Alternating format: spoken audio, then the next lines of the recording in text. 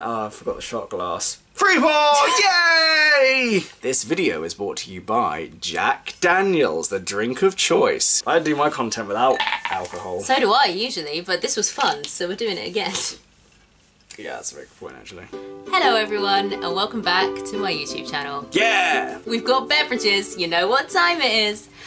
It's time for a Drunken Explain with Michaela and Josh. It is. This is not just a normal Drunken Explain or Let's Get Quizzical. This is a collaboration, guys. Yeah. It's a collab. My darling... Big Ted's in shop. Big Ted is in shot.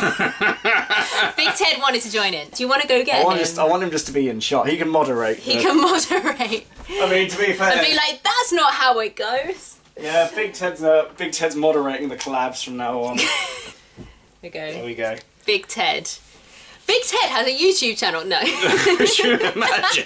But this is a collaboration because my darling Josh is a man of many talents. Not only is he a director, a writer, a drummer, he also is a business owner, an entrepreneur. Ooh, thank you. I know. Painting and selling tabletop models for Warhammer games. And he recently started his own YouTube channel where he chats all things Warhammer. He has a few videos up now, so we thought it'd be the perfect time, now he's got a bit of a back catalogue, to do a little celebratory collaboration. Woo! So on his channel, he's going to be explaining to me the Horus Heresy series. I have no idea what that is. So if you're in for a treat.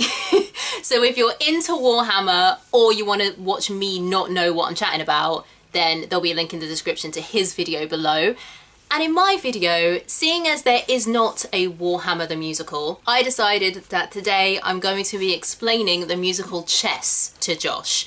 And this is obviously also the show of the week, so link in the description to the soundtrack / cast recording of Chess. We also have a chessboard over there. I mean, I don't know how we're gonna get the chessboard into shot if we have it like in front of us, because it'll be below the camera. But if you want to show people the chess set, now is your moment. Nah. You literally don't know anything about chess, do you? I didn't even know there was a musical called Chess. Exactly. So just knowing that the title is Chess, what do you think the show is about? I think it could be about one of maybe 2 or 3 things. The first one is some kind of like race thing, a la Noughts and Crosses. Okay. Those books, that's the first thing that springs to mind. I'm going to say no, but yeah. It's a bit of a missed opportunity then, don't you think?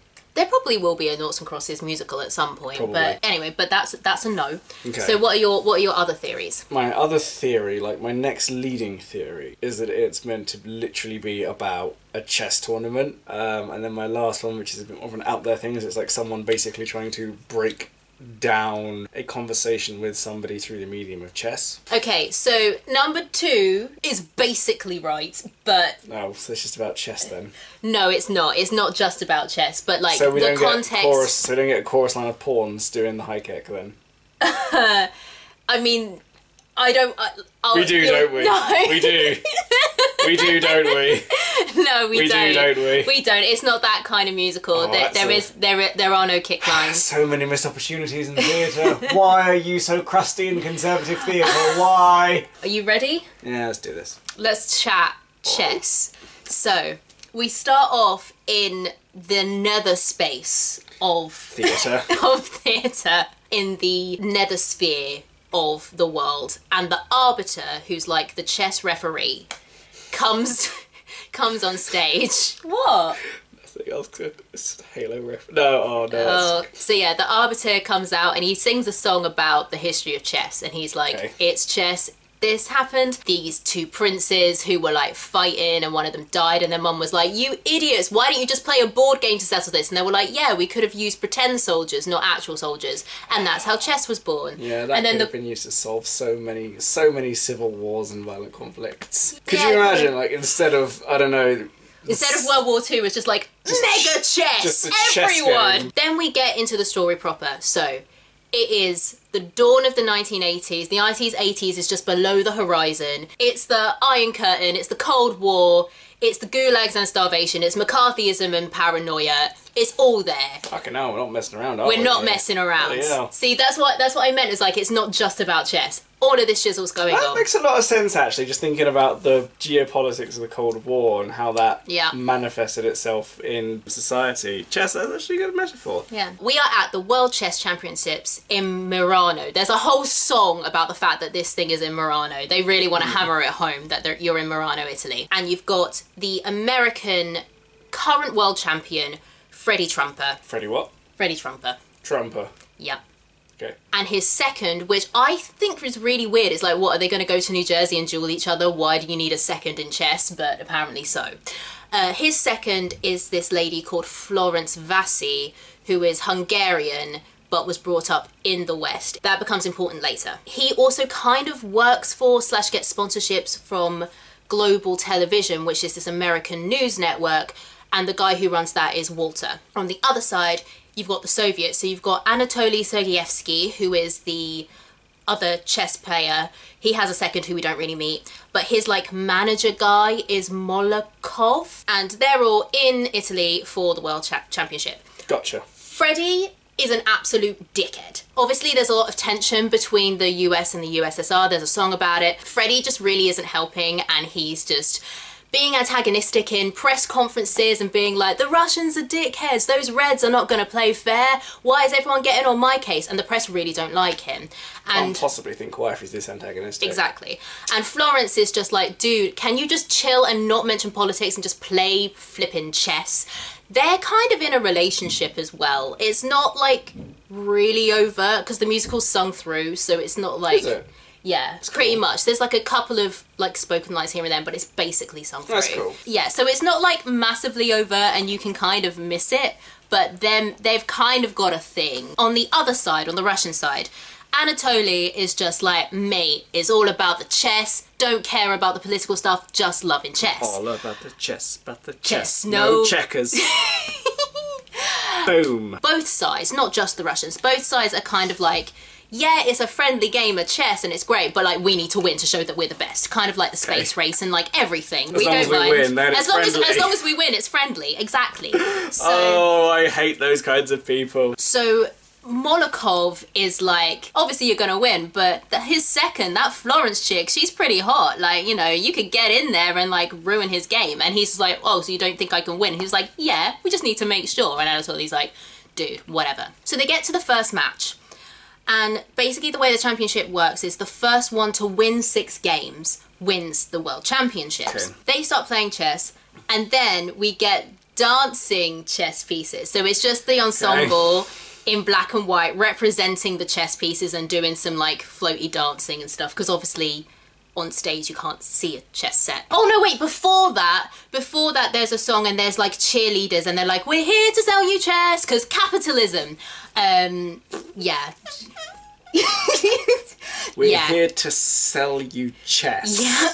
Then the chess match starts and you've got the dancing chess pieces who are being all the different chess blah blah blahs. And Freddie does a table flip and storms out of the game, and everyone's like, what the hell? Global News Television, the news people, they're like a sensationalist news website, so he's like, oh, if I stir up drama, it's more money for everyone, woo, because it's like drama. The Russians are like, dude, he's just being a twat, why is he doing this? Florence is trying to do damage control, and they're all like, what is this? Like, chess is meant to be chill and like gentleman-like. Yeah, chess isn't a game of table flips. Yeah, no, it's not. But having said that. So then Molokov gets Florence alone, and he's like, hey, what's going on? And she's like, she basically insinuates that Anatoly was like following orders and trying to throw off Freddie's game so that he could win. And Molokov's like, no, he was just playing chess, your guy is just mental. So they're like arguing, and Molokov says, I thought you wouldn't want to start a fight seeing as you're negotiating with a fellow Eastern European. And she flips because Hungary was invaded and taken over by the USSR.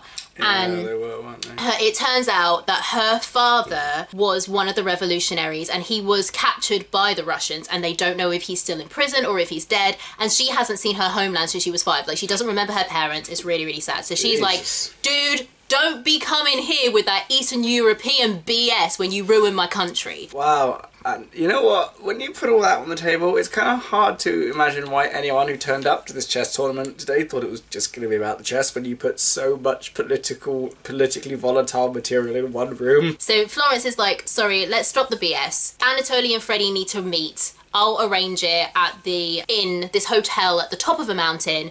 I'll sort it out. So she goes back to the American camp. She's like, you've got to go meet Anatoly. And he's like, oh, you're on first name terms with Anatoly, are you? Okay, you're a traitor. And she's like, dude, I'm literally just trying to save your ass, and I've like been helping you for 7 years, and you just keep on being a dick, so stop it. So he storms off and she has a solo. I think in that song it does actually hint that she kind of likes Anatoly, because spoilers, although it's about to start happening, they end up kind of together. So she goes to the mountain, Anatoly's already there, Freddie's taking ages. This is them in their heads just expositing to the audience. But he's kind of like, why is she here on her own? Maybe she's a spy, but she's pretty fit. She's like, he's gonna think that I had an ulterior motive for calling him here because Freddie hasn't turned up. Eventually, Anatoly breaks the silence being like, where's he gone? And she's like, maybe he walked up the mountain and he's late because he doesn't like trams. And it's like, okay, hun, we're buying this. Is that really the best she can come That's up with? literally, that, like, I watched it yesterday, that's literally what she says, like, maybe he walked. Maybe he walked, that's why he's late. It's like, because he doesn't like trams. He doesn't like trams. But at that point I'm going, alright, but how did he get to the tournament then? Because presumably that would have required some form of motorised... No, was Concord a thing in 1979? And then they start having a duet where they're kind of Sorry, starting I'm now to... just thinking that he's just there like walking to the tournament and he has to leave like months ahead of everyone No, else. he's not walking to the tournament, he's walking up the mountain! Okay, but does it... Climb every mountain. He took a leaf out of the Von Trapp's book and was just like... Oh, we're back there again, are we? back there. Do you reckon they've met each other on the way? Like, just going, oh, hey, still... Isn't Switzerland over there? What are you doing in Italy? Oh, we took a wrong turning. Oh no, we've been in these mountains for 50 years. Is the war still on? No. They start singing a duet where they're kind of like, oh, we're getting the feels. And Freddie walks in on them and is like, oh, so you guys are getting on, whatever. And she like storms out because she's like, whatever. And Freddie's like, dude, I've done a deal with Global. We're going to get lots of money. The match can restart. Boom. Yeah, so they restart the match. I'm not sure what happens immediately after that, but basically, like, so they're doing the match and Freddie is like falling apart and he ends up losing. Anatoly wins, and for a reason that I cannot remember, Anatoly is like, I'm defecting to the West. I don't know why. I don't know why he makes that decision, but he does. And he does this in the middle of a chess tournament. He's just won the chess tournament. Oh, he just won it, okay. He's cool. literally just won it and he defects. I think... Oh, that man's gonna get killed. I think it's because he's sick of the Russians making it all political and he thinks that the Western guys won't make it political. Oh. I think that's why. Oh, honey, sweetie baby. I think that's why. But anyway, so he decides to defect. I think one of the things I can't remember is that they probably have another duet together, like Florence and Anatoly, where they fall even more in love, but I've just forgotten it. But Florence helps him defect, and he comes out first day in the Western world, out on the other side of the Iron Curtain, and there's hundreds of reporters, well, as many reporters as the ensemble can afford. And they're all like bombarding him and he's like, what the hell? And Walter's there to meet him, the TV guy, and he's like, did you organize this? And he's like, welcome to the West, because it's all about money, capitalism, and like news gossip and stuff.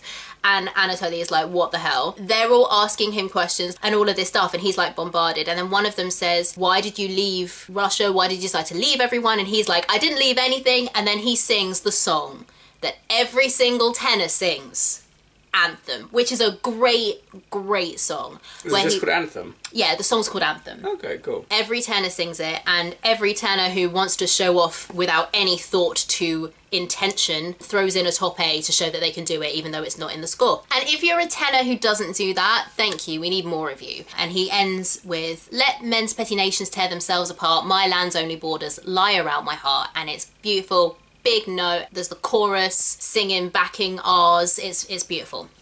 End of Act 1. Lovely. taking a drink before Act 2. Okay, that's kind of cool. Yeah? Yeah, that's cool. I like the fact there's an anti-nationalist song in there. Yeah, that's what I thought I was listening to. It was just like, yeah, Nations Without Borders. We're into Act 2. It's 1 year later. The World Chess Championships are in Bangkok, so we obviously have the female ensemble members wearing stereotypical Bangkokian dress. And Freddie comes out. Bangkokian dress. I don't know if that's the correct word. Bangkokian dress. Freddie comes out and he's like, hey, we're in Bangkok and it's great. We learned throughout this song that Freddie works for global television now and he's quit chess playing. Cut to Anatoly. He's come back to reclaim his title and he's with Florence. Florence is now his second going to Jersey to shoot people. And they are fully... You missed my jewel joke right at the beginning of this video, didn't you? Yep. Florence is now his second. They are like fully in love. Anatoly is like, why is Freddie here? And Florence is like, it's just business. Like he literally is just working for the news network. It's got nothing to do with you. It's got nothing to do with me. We're over. We're done. It's you and me now, babe. And she's like, but have you heard that, like, there's a rumor that your wife's in town? Like, they let her out of Russia to be here. And he's like, I do not know anything about this. Why would they let her out of Russia? They never let people out of Russia. What the hell? Freddie and Anatoly have an interview. And Freddie is like asking him all these personal questions. And he's like, well, what about leaving your wife and children behind in Russia? And plays a clip of all of these photos and videos of his wife and children, and he's like, I don't talk about my private life, and storms out the interview. Okay. But then, after the broadcast, Walter, American guy, and Molokov, Russian guy, meet and shake hands, and they're like, hey, that interview was banging. Yeah, it's really like ruffled his feathers. And then the Russian guy is like, yeah, I think those pictures really helped that I sent you. And he was like, yeah, thanks for those. So it's like a conspiracy. Is it really that overt? Yeah, well, it's like behind the scenes, so no one else can see Yeah, it, but I we mean, as the like, audience can see it. Is that overt for the audience? Yeah. It's like, thank you very much for sending me those No, pictures, guy. no, You're very welcome for no. helping me set up this fake interview and all those phony pictures. Thank you so much for all of your help Josh, in setting him up. Josh, Yeah. I was hamming it up for comedic effect. I don't... Obviously, in the show, they have that conversation like normal people would who didn't want people to know I don't know that either. the two sides are colluding, This okay? whole thing sounds very much like it's on a level of No, it's thanks, pal, for the fake pictures of the wife that's not here. Wait, is she actually here? I don't know yet. Carry on. Yeah, she's here. They're doing all this. They've let Svetlana, Anatoly's wife, out, and they're setting up all these interviews and stuff to throw Anatoly's game so the Russian guy can win. And the Americans are like, okay, we'll help you do this if you can, like, free some political prisoners from our side. And the Russian guy says, you know what, this is definitely going to make him throw the game. And, you know, maybe we can free Florence's father, because obviously he was captured during the Hungarian Revolution.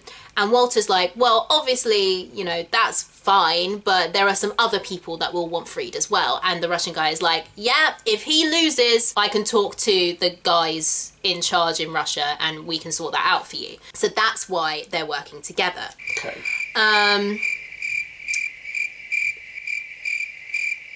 What happens next? I don't know. Oh, that's it. Then we meet Svetlana and she sings someone else's story, which is like the sad ballad about how Isn't she in Russia? No, she's in Bangkok. Svetlana is in Bangkok because the Russians let her out of Russia to come to Bangkok so that Anatoly will get stressed about the whole his wife but also his lover being there and all of the political pressure, so he will lose the game so that the Russians will win, so the Russians will be like, yay, we're the best. Everyone's now trying to get Anatoly to throw the game.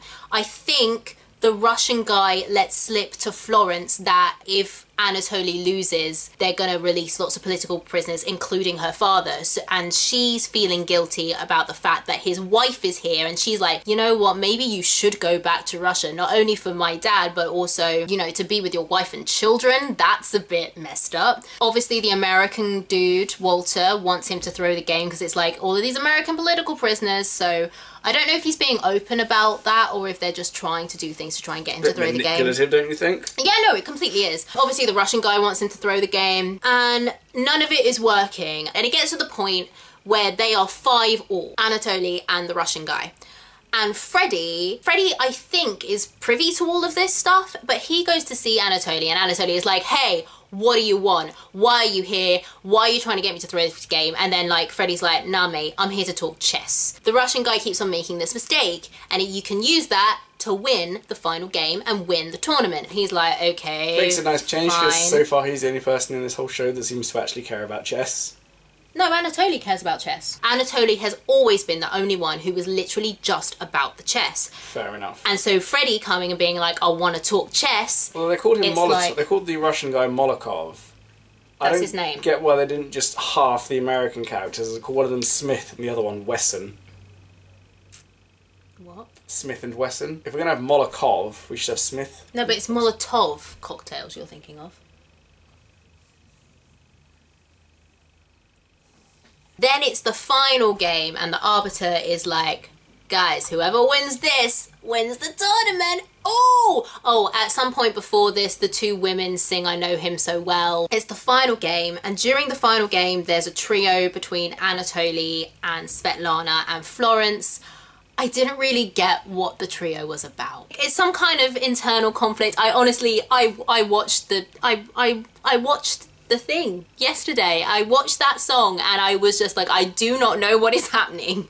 So anyway, at the end of this, so you're explaining this to me and you say there's a trio, it's kind of about Anatoly, but it's kind of got well, they were like singing in the midst of the human chess pieces, the dancey chess pieces, and there was dry ice, and they were singing about take my words as writ or something. I honestly do not know what they were chatting about. At the end of this trio, where I don't really know what's going on, Anatoly wins the game, and everyone's like, oh my god, he won! Foil! USA! USA! But he decides to defect back to Russia. So the Russians are still happy, because it's kind of like a defeat, because it's like, well, you know, you've come crawling back. The Russians are like, we'll still give you your political prisoners. Anatoly and Florence have a duet where they're basically like, if we can pretend that stories like ours have happy endings, but it doesn't. I love you, but this is how it's got to be. And they just shout at each other's faces for 3 minutes, because that's what ballads in the 80s were in musical theatre, was just shouting at people, like at your lover's face. But, so they've got a power and power ballad. Literally. And then... oh, this musical, man. This is this final plot twist. All of the people walk away, and Walter comes over to Florence and is like, you know, the Russians are happy with the fact that he's defecting back, so we're going to get our political prisoners, including your dad, if he's still alive. And she's like, wait, what the fuck? What do you mean, if? And he's like, well, we don't know if he's alive, but you didn't know he was dead, so it's the same. See you later. And she's like, I have lost the love of my life, thinking that my dad will come back and he might not even. Yeah, and woman, so she's like, she's like, you guys played me like a fiddle, you bastards. And then she sings a reprise of Anthem, and that's the end. Wow. So, Chess, the musical where no one really gets what they want. Weirdly enough, the female songs I think are more well known than the male songs. So probably for the best. No, on Nobody's Side. Do you know that song? Da, da, da, da, da, da, da. You've heard that before. And then Someone Else's Story is long ago in someone else's lifetime, someone with my name. Yeah, I know that one. You've heard that one. And then I Know Him So Well is wasn't it good? Oh, so good. Wasn't he fine? Oh, I thought that was just a pop song. I didn't even realise that was no, because that's the thing. Like, there were quite a few musicals at that time that released concept albums first to build up hype, and then made the musical. And Chess was one of those. It was a concept album, so that's probably why you know it as a pop song, as opposed to a musical theatre song. I'm with you now. Yeah, so that was the plot of Chess. Josh, what are your thoughts? I think it sounds all right. I feel like it, in some ways, it might have dated horribly if you were to go and watch it again today. But it sounds like a cool show. In what way do you think it would have dated badly? Just the way you're talking about the music. It's like going all the women singing about guys and making it this very male-centric story where the women are almost as much props as the costumes. No, the women aren't props. I wouldn't go that far. They're not. They sound a bit like props the way you're describing it. Florence isn't, but then Florence is the only, apart from Svetlana, Florence is the only named female But again, character. it's still very much wives and girlfriends territory as opposed to anything else. So that was the plot of Chess. I really hope you enjoyed this video. If you did, please consider liking and subscribing. Would love to have you on the channel. Yeah. Check out Josh's video where he explains something I have no idea about to me. It's going to be great. And if you're watching this video first, then make sure you flick over to my channel to watch that video. And if you watch my video first, then thanks. Yes, stay tuned for more theatre content from a UK perspective, sometimes with Josh, sometimes it's just me giving you advice and chatting about stuff that's not important. It is important.